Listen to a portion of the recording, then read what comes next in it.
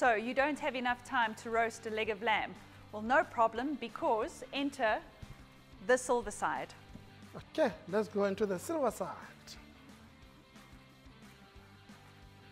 When your top side is out, then you've got a clear view of your Silverside. Then the first insertion that you do is just very close to your shank. You make a small insertion. You go down like that.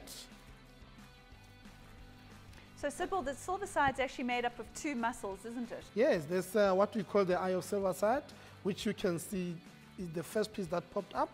Then you go a bit down. That's your second part, of which has got more meat actually than the eye of Silverside. So then you go down like that. And all you're doing is following the muscle down, Yes. Not cutting into the meat. Not cutting into other meats. So you're still left with a gorgeous shank for a future dinner. Yes, so all the other pieces are still attached to this. You go down like that. So the reason this roast works really well is because the meat is quite thin and even thickness, so it cooks quickly and evenly. Yes, as you can see there, there's our Silverside. So we don't even go deep into the other thick, what we call the thick flank.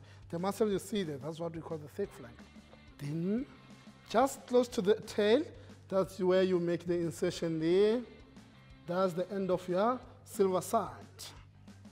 And Sybil, any butcher should be able to remove the Silverside from your leg of lamb quite easily. Very, very easily.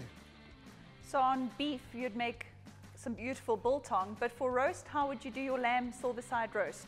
Actually, what I like mostly about the Silverside, you can cut it into thin strips, then you use them for your pregos, because it's a very quick steak actually that you can just, for a quick grill, then you're done.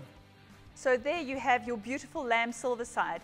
Even thickness, even size, perfect for a very quick roast, or... Oh, the prego steak, as I mentioned before, like the crispy prego steaks. You just cut it into thin steaks, on your roll, add whatever you want to add, then that's it. So for this and more ideas on what to do with a leg of lamb, go to cookingwithlamb.com or SA National Butchers Challenge on Facebook. Good job, Sid. Good job, well done.